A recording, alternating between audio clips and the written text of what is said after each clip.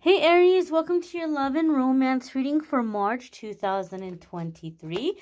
We're going to see what's coming up here for the Aries collective in love and romance. Happy birthday to the March Aries out there. I know part of March is Pisces, but part of March is Aries. So happy birthday to the March Aries.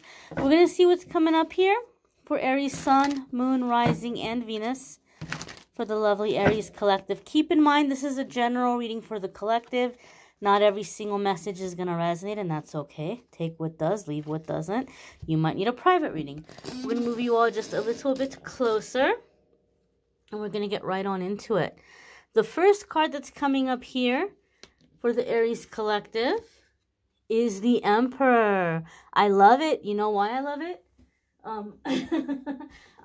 For those of you who've heard me say this, some of you haven't heard me say this, but when I'm reading for somebody, and their major arcana card comes up in a reading, it tells me that this is a situation that involves you taking back your power and coming into your authenticity and living your best life unapologetically, okay?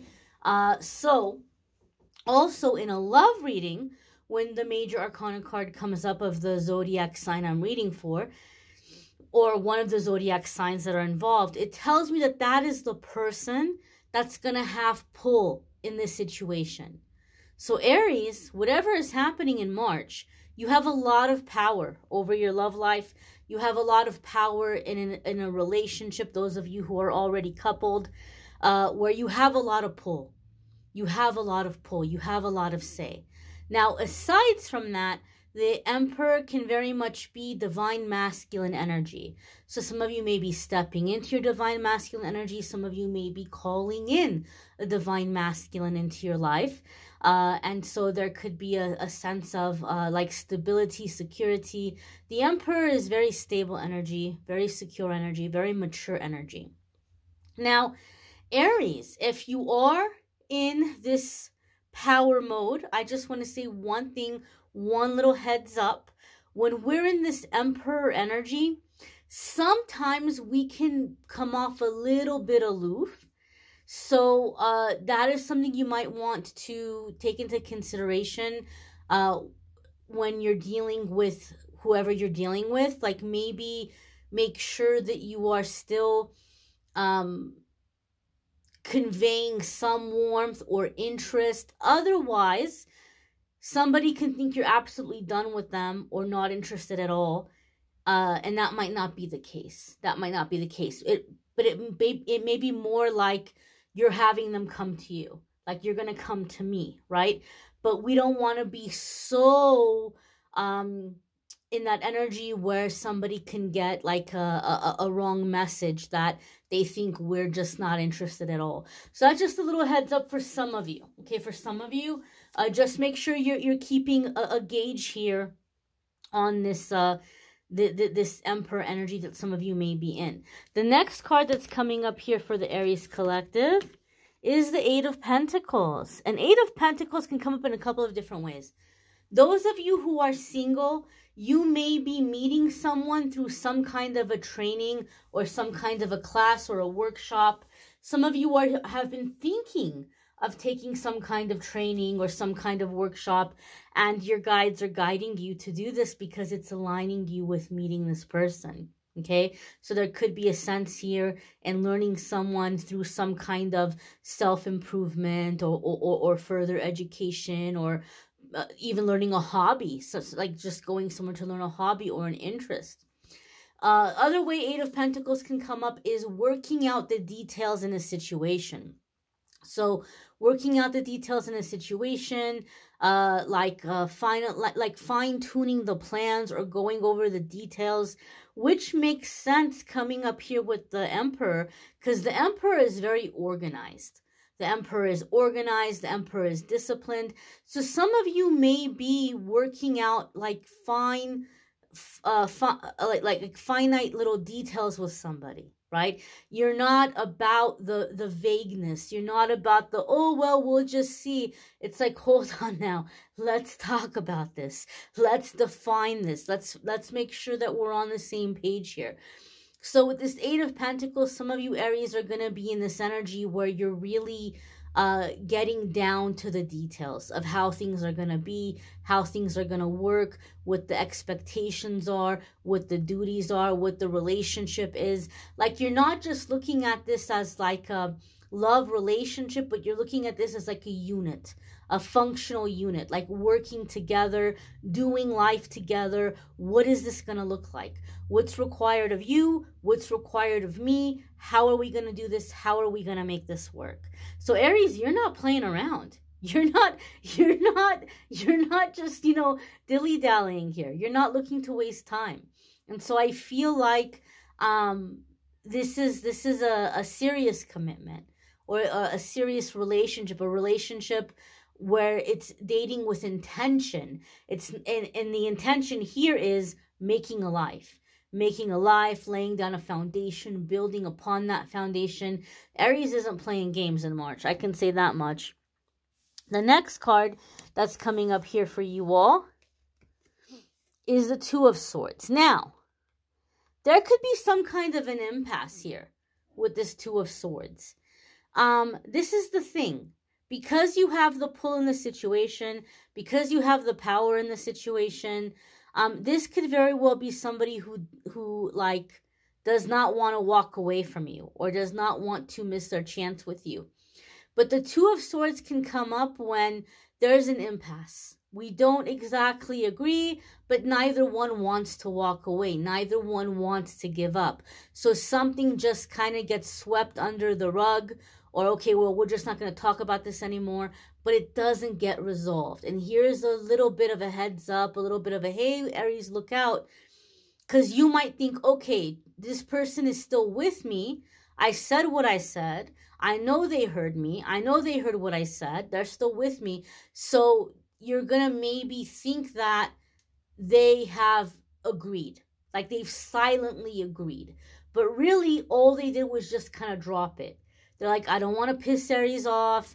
I don't want to risk Aries, like, being done with me or telling me to get out of here. So we're just not going to talk about it. And I don't know. I'm just going to hope that it goes away, or I'm going to hope that Aries might change their mind later. And you might move forward with this person thinking that they've agreed. But really, they're just trying to find a way not to talk about this anymore. And when we have that Two of Swords energy, that pressure can build and build and build and build and escalate and become some kind of like a big conflict later. At least that's what I've seen with the Two of Swords reading for people over the years.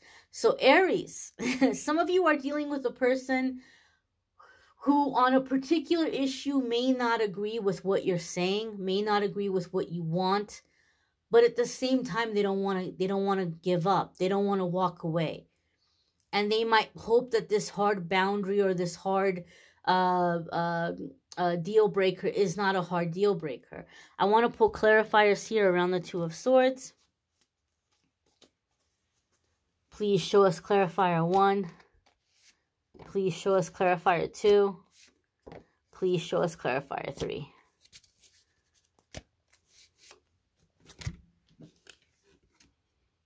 Four of Swords. Tower. See? That escalation, that big issue.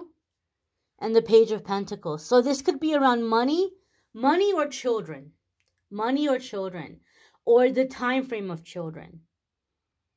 And you might be very upset when you find out later that they're still on the fence, or they're still trying to figure out what they want to do, or they're not convinced yet. So it could be an issue here around finances, or around children, or the time frame of having children.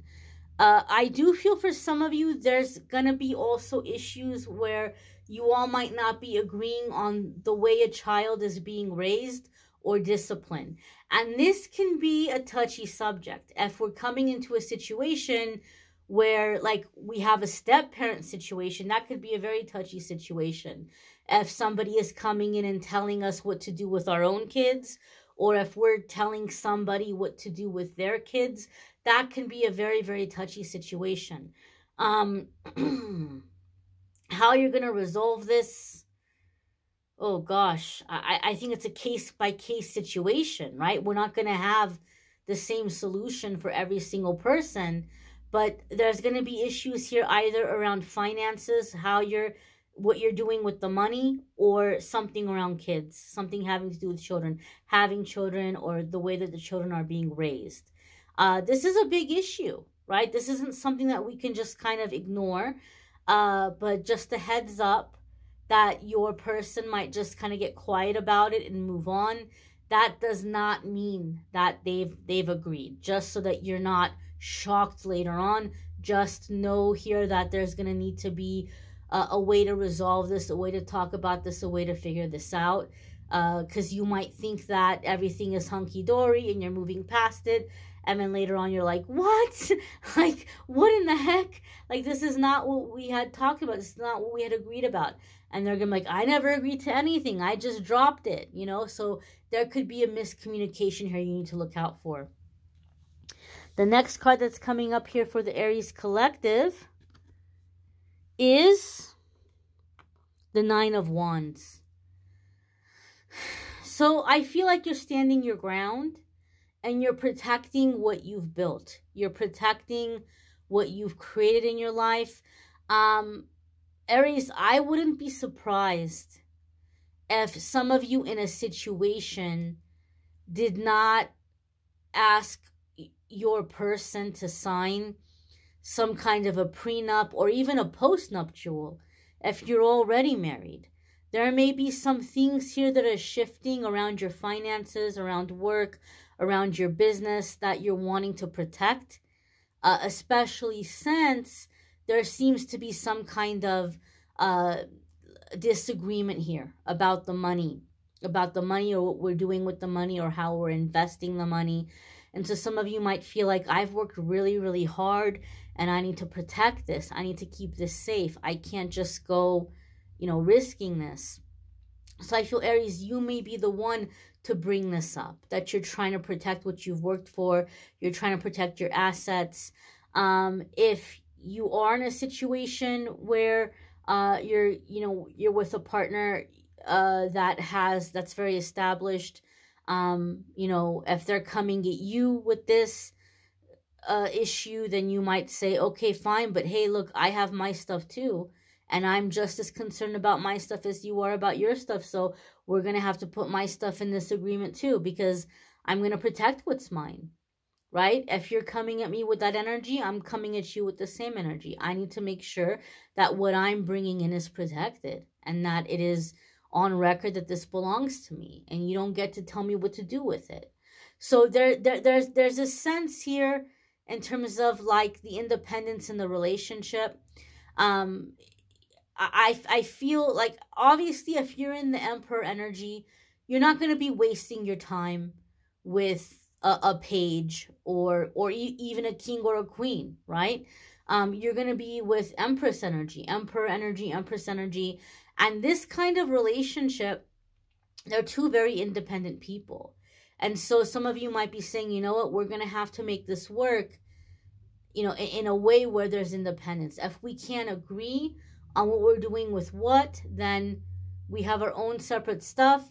And this is what we're each required to contribute to the household, to how things are going to work, to how things are going to run.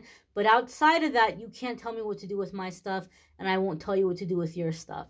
So I feel that this is actually the solution, is that there's going to be separateness, like individuality, independence, but then also working out on what the obligations and responsibility and requirements are for the relationship and for the household.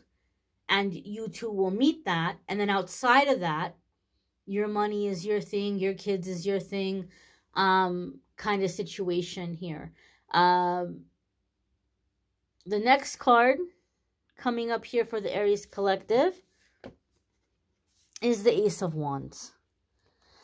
So Ace of Wands is going for something, seizing an opportunity. Coming in with the Nine of Wands, it gives us two different kinds of storylines here, two different scenarios. So those of you that we talked about this whole independent thing, this whole kind of Emperor and Empress thing, with this Nine of Wands, you may be feeling secure. Okay, we came to an agreement. I feel secure, and I'm going to go ahead and I'm going to do this. I'm going to go for this relationship. You may also feel more secure in investing your time and energy into opportunities that are coming up for you, because now there's an understanding, right? There's an understanding that you're going to do this in your way. You're going to do this in your own personal efforts, your own personal endeavors. And you're like, okay, I can go for this now because I can be in this relationship, but I'm not giving up my ambitions and I'm not giving up my independence. The other way that the Nine of Wands and the Ace of Wands can come together, and this is more so those of you who may be single and are coming into a newer relationship. Nine of Wands can come up when we're a little bit on the defensiveness and we feel a little bit scared about taking a chance, right? Especially if you've come out of a heartache recently, or if it's been a really long time since you've put yourself out there and you're finally deciding that you're gonna, date again, you're gonna let somebody in. This Nine of Wands can come up where we're really worried about, making the wrong decision or letting in the wrong person. Should I give this person a chance? Should I not give this person a chance? Some of you feel like this is a really divine masculine energy. Do I let them in? What if I'm wrong about it? Well, this is the thing. With the Nine of Wands, every single one of these wands belongs to somebody who came up to this poor guy and tried to take him out. And he protected himself and he stood up for himself and he was able to win that battle and take away their wand, their stick, and stick it in the ground behind him. And so every single one of those wands is a battle that he fought and won. And every single one of those battles gave him experience, made him stronger, made him wiser, and made him a better fighter. Now, we can see here he's got this bandage around his head. He's not without injury. He took some hits here. He got hurt. But he's still standing. He's still alert. He's still strong. And he's able to take on whatever might come. And he's even stronger and wiser than all the times before. One might say we don't want to mess with this person. But the message with the Nine of Wands is this. There is absolutely, positively nothing new under the sun anybody can come at you with. You've seen every lie. You've seen every manipulation. You've seen every dirty little trick in the book. You've seen it all. There's nothing new anybody can come at you with. So as long as you're paying attention and staying alert and allowing your experience to guide you, you're going to be able to spot anything that's not right. And you're going to spot it early on. You're going to spot it very quickly. And if it's something that's not good for you, you're going to be able to nip it in the bud right away. And if it's something that is good, you're going to be able to trust it and let it in. This isn't your first rodeo. You're not some, naive little person. And so you can trust yourself to make the right decisions as long as you're staying alert and you're paying attention and looking at the signs. Are the signs adding up to be something good? Or are the signs adding up to where the math isn't working? Something's not making sense. You're going to know that. And so the Ace of Wands is saying you're going to be able to seize the right opportunity. You're going to be able to seize the right relationship. And you're going to be able to make this happen and to make this work and to let in the right person, right? Also with the Ace of Wands, there's a sense of passion. Like in a love reading, a sense of passion. So even those of you where there was like this little bit of an impasse, and then you're coming to the decision of having your independence, but then the aspects that are combined and the aspects are separate, even that tension might be adding to the passion here for some of you. Some of you might have a very passionate connection here that's coming in. Some of you are letting in the right person and allowing yourself to experience passion. And for whatever reason, I feel for some of you, Aries, it's been a long time. At least maybe it's been a long time since you've had a relationship that you were excited about or a person whom you felt passion for, right? Maybe some of you are coming out of a long marriage where you're finally getting divorced and you're like, woo, we didn't have passion for over a decade, right? So maybe for some of you, it's been a long time since you've had passion in a relationship. But I feel that here. I feel passion in the relationship. Some of you may disagree in a very big way with the person, but you may make up in a very big way with the person. Now, some of you might say, oh, amethyst, that's negative. Oh, amethyst, that's toxic. I need to clarify something. I'm never going to encourage anybody to stay in a situation where they're being mistreated, where there isn't respect, where there's danger. Obviously, you want to get out of that kind of situation. I'm not telling anybody to stay in a narcissistic situation, nothing like that. All I can do is read the energy that's coming up. This is the energy that's coming up.